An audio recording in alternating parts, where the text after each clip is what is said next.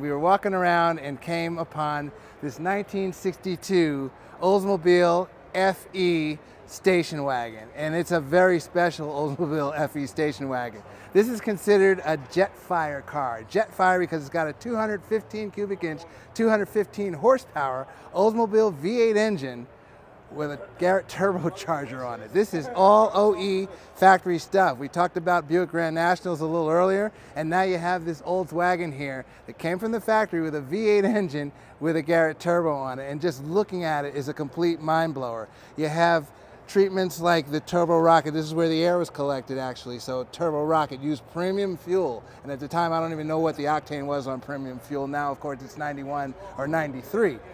This system here is so bitchin'.